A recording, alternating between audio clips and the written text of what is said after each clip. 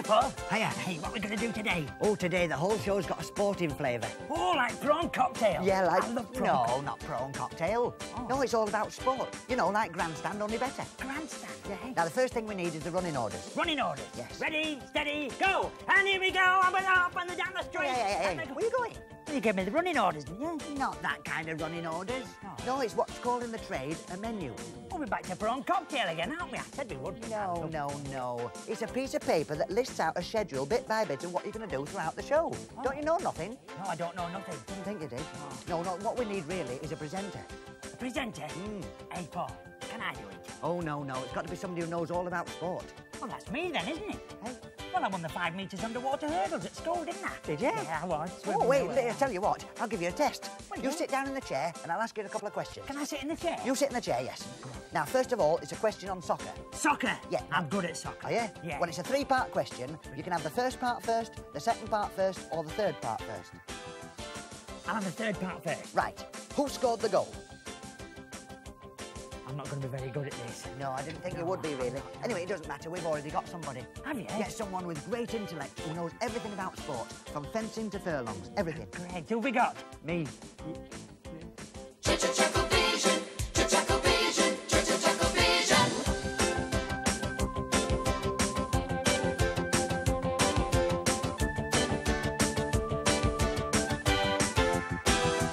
ChuckleVision, ChuckleVision.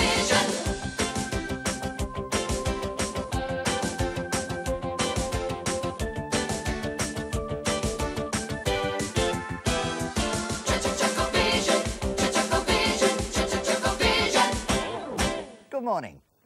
We've got a packed programme for you today here on ChuckleVision Sports View. Nigel Mansell will be here. Later, in his racing car, we'll have live coverage of an international football match between...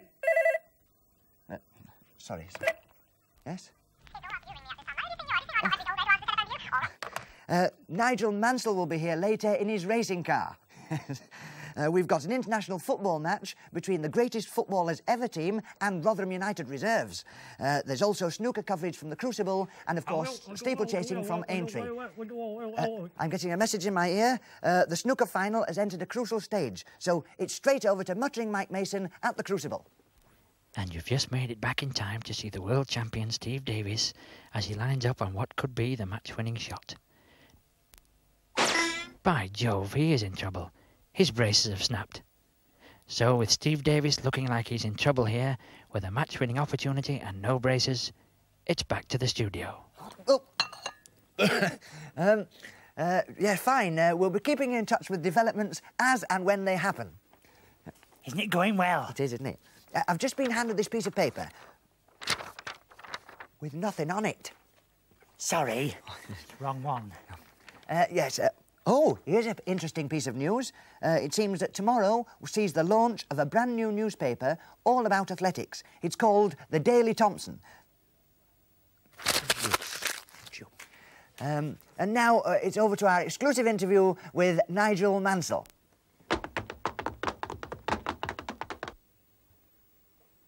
He isn't here yet. Hey? He's not here yet. He's supposed to be coming with his racing car, Williams Honda. That's the problem. William wouldn't lend him the Honda. Oh, dear. Won't. Well, back to the Crucible and muttering Mike Mason. Well, let's have a look at this from another angle. Well, back to the studio. Yes. Yeah, I'll just answer the phone. Yes? Oh, word from Crystal Palace. It seems that another record's been broken. Barry, you didn't touch that, did you? No, I didn't touch it. Oh, it's all right, it was Steve Cram. It seems that Steve Cram has broken his 5th record this year. That's very clumsy of him, isn't it? It is, isn't it? Fancy Yeah. breaking 5 records. Well, don't forget, the big match will coming up later from Anfield. I tell you what, let's pop over to Anfield now and see how the big match tension is building up. Well, you join us here at Anfield waiting for the big match. Must admit, I expect to see a few more people.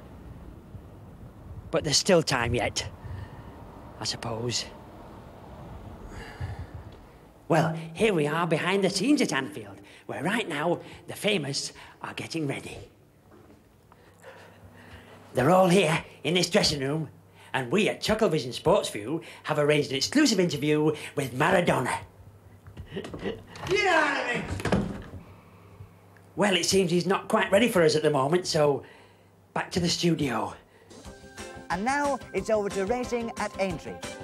Well, as you can see, it's a bit misty here, and the start of the race has been delayed, so I'll hand you back to the studio. Oh, let's see what's going on at the Crucible. Well, there's not a lot happening here. That was quick. Well, as you can see, there's not a lot of sport going on at the moment, so in the meantime, let's have a look at one of the ChuckleVision award-winning drama spectaculars, Armchair Theatre. Barry, can you get us another cup of tea? The park is the name the council have given to what used to be wasteland and trees. The council has laid out one part as a playground, with swings, a giant sandpit and a slide. Beyond this part, the ground begins to rise. Buildings and trees are left behind, and you reach what everybody, well, everybody except the council, calls Old Baldy. Old Baldy is just a hill. It's bald of trees, but grassy. And it's the highest point for miles around. It's very open and it's very windy. And that's where the Elm Street lot go kite flying. Up the hill they go, Sim Tolland in the lead, because somehow he always takes the lead. And of course, he carries the kite. Close behind, with an anxious eye on the kite, comes Ginger Jones, because he made it, you see. And then Kitty and Johnny Bates and the rest of the Elm Street lot, and Vera Clegg. Now, Vera Clegg always comes last and miles behind because she has a little brother, Jimmy, and he's in his pushchair, or his horse box, as he calls it. By the time Vera reaches the top of Old Baldy, the Elm Street mob have probably got the kite up. There she goes, Sim Tolland says softly, over and over again, as he lets the kite string out. And there she goes, up and up, higher and higher, smaller and smaller, into the distances of the sky. Once the kite is right up, anybody can have a go at holding the string. And provided you remember to bring some paper, you can send up messengers. A messenger is just a bit of paper, any old bit, that's slotted onto the kite string at the bottom. And then, steadily, as if by magic, it will rise up the kite string, up, up, up, until it can go no further, until it reaches the kite itself. One day, Sim had trouble in bringing the kite down again. "Look out for those treetops," said Ginger Jones. "She's beginning to swoop a bit." "Oh," said Vera Clegg. "Ah, she's all right," said Sim. It's the best kite I've made so far, you know," said Ginger. "OK, then, you bring it down," said Sim. But at that moment, the kite flung itself headlong into the top of one of the trees on the lower slopes of Old Baldy and settled there. "Now look what you've done," said Ginger. "Ah, keep your bright hair on," said Sim. "It's only a question of getting her down." "Only," said Ginger. And they marched off down the hill with Sim pulling in the string behind him. They all gathered round the tree. They could see the kite, but they couldn't exactly get to it. Johnny Bates climbed on Sim Tolland's shoulder to reach a lower branch, and that's when they heard the park keeper. "Oi, oi," he said. "What are you doing up there?" "Our kite," said Sim. "My kite?" said Ginger. "Well, it'll have to stay there, won't it?" "Aye," said Sim. "Aye yourself," said the keeper. This particular keeper spent most of his spare time kite flying on Old Baldy, so he was on the side of kite flying and kite flyers, but his duty as a park keeper came first. No climbing of high trees, not for any reason at all. So the kite stayed at the top of the high tree. Sim Tolland apologised to Ginger Jones, but Ginger refused to make another kite. And then came Vera Clegg's birthday. That morning, Kitty Bates rushed up to the others, hair flying, breathless. "You've never seen such a thing," she cried. "Vera's Merchant Navy uncle has sent it to her. It's made of painted silk, black and gold and red, and there are wings and a little tinkly bell." "What are you talking about?" said Johnny. "I'm just telling you, it's Vera's kite." Sim Tolland drew his breath in sharply. "Come on," he said, and led the Elm Street lot down to Clegg's house. They crowded into the kitchen, where Vera was sitting at a breakfast table covered with presents and birthday cards. And leaning against the wall was the kite. A huge and splendid kite, shaped like a bird, with red wings whose pinions were tipped with gold and black.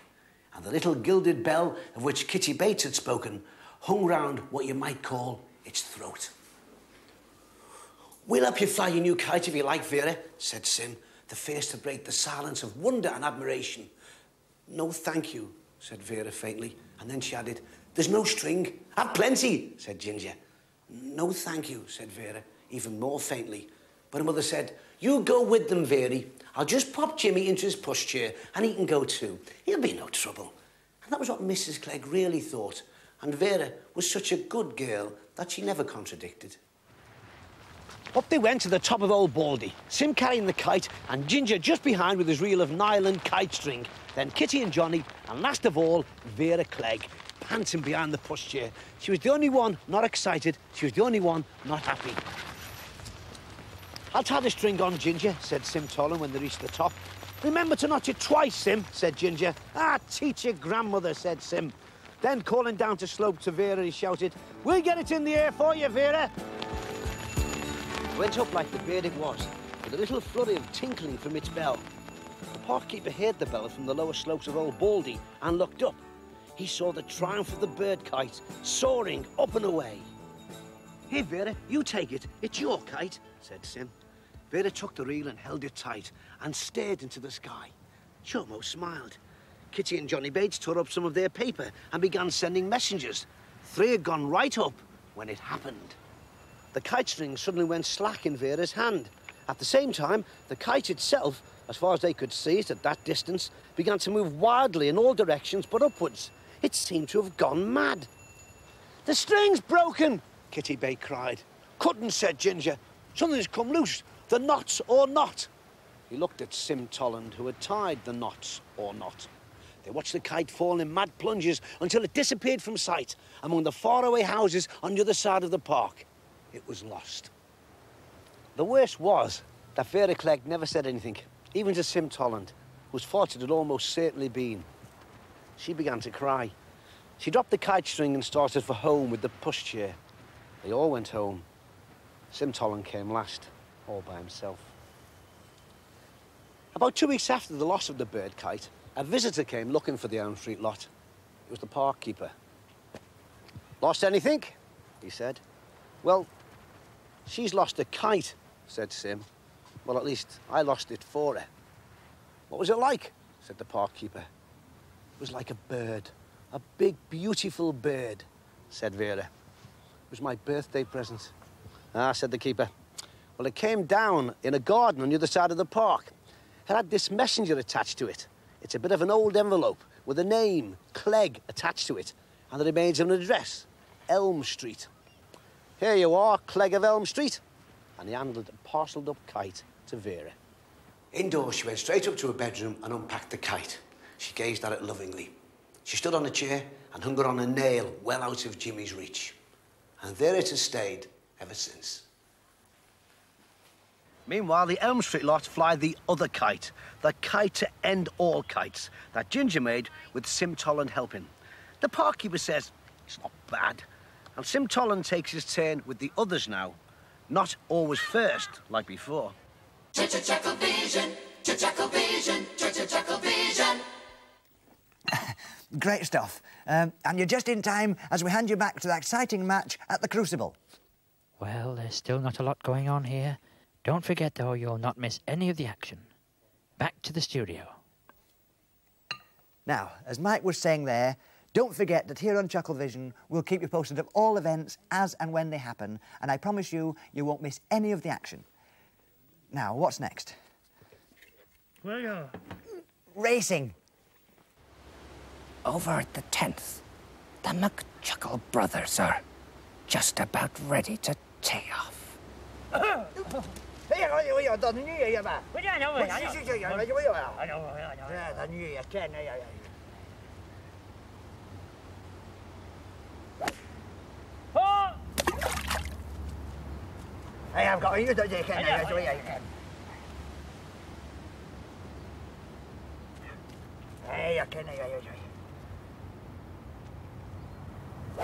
Five. Ah, there you are, cheers. Hey, see.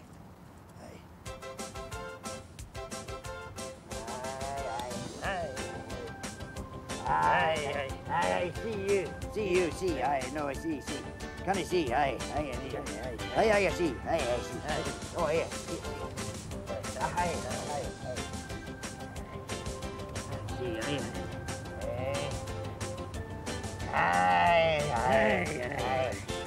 The new. I see.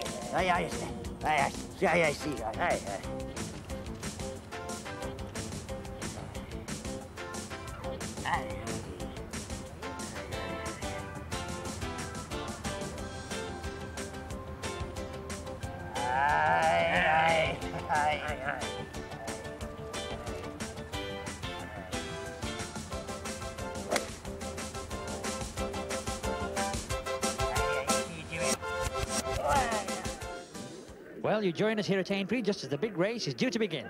Oh my goodness, they're off! Yes, it's the start of this year's Chuckle Brothers Celebrity Handicap Steeplechase. And coming up to the first fence is Manilow by a nose, followed closely on the outside by Sil Smith. He's obviously carrying overweight. Now, over to someone else. Well, here at Anfield, we're only a few moments to the start of the big match. And this is the very turf they'll be running about on. Word is from the ticket sales that it'll be an all-time record gate.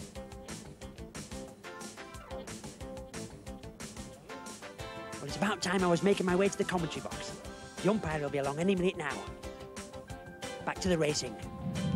And they're all over the first with 5 fences to go. And they're passing the railway line now. Goodness, that was close. And the 520 from Lime Street is coming through on the rails with a bicycle on the stand. And they're out in the country now. And now it's time for the water jump. Oh dear, oh dear. Well, don't forget, we'll not let you miss any of the action here today. Oh, excuse me. Oh, it seems that Steve Davis has missed, and we missed it. And there's missed at Aintree. Right, now it's over to the big event of the day. Over to Anfield to see the big match between the greatest footballers ever team and Rotherham United reserves. Great stuff. And there's the referee's whistle, and they've had the kick-off. And it's Pelly to Keegan. Keegan to Robson. And Robson gets it up to... Hey, just a minute. This one's got a cricket bat, and he's twice as big as everybody else. Well, because it's Ian Botham, isn't it? Ian Botham? Yeah, well, he plays football as well. Yeah, but he's got a cricket bat. I know, but I was a player short. Anyway, it's your goal. My goal? Yeah. Oh, that's all right then. And he comes in from the back, and he puts it across the middle, and he goes... And that must be a penalty. That's got to be a penalty. That's a penalty to the greatest football team ever. And John Breckin's going to take this one. And it's back to the studio. And it's back to the studio. Back to the studio? Oh, well, that's it then. Don't forget that next week we'll have... Yes, hooray! It's a goal! Get in the net. Yeah, as I was saying, next week we'll have... latest bit of news. It seems... Oh, the greatest footballers team ever, 0. Rotherham United reserves, 1. What are you talking about, 1-0? It wasn't that when I left it. Hey, just a minute, that's cheating, that. It's that's not my cheating. shot. It is my shot. You should have been playing on. Come on. Look, he's coming through. No, And you've missed there. yes, it's a goal.